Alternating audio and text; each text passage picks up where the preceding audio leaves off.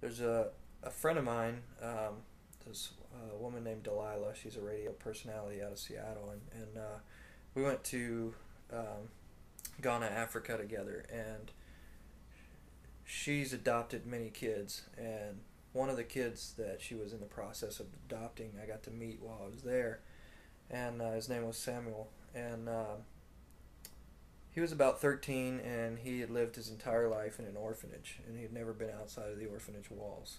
And while we were there, I got to be with him, and he came out. They gave her permission to take him out with us on the bus and to all the places that we were going, and he got to experience swimming in the swimming pool of the hotel we were at, and for the first time ever doing that, and that was a really neat experience.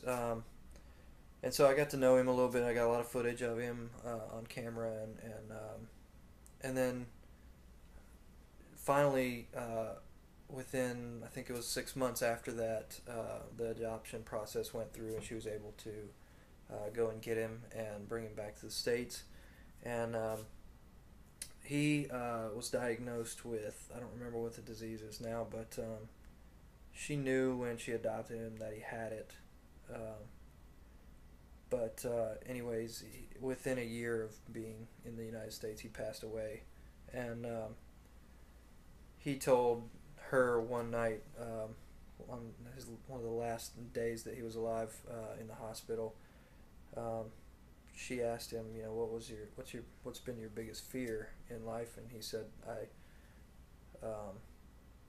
my biggest fear was that I would die, and no one would ever have ever loved me or known me, and um, that was like, for me, when I heard that story, that was the culmination of what I think we're all after, and he got to experience that for, even if it was only for a year of his life. He, she will make sure that he was known and remembered. Uh, so that was a very powerful story for me.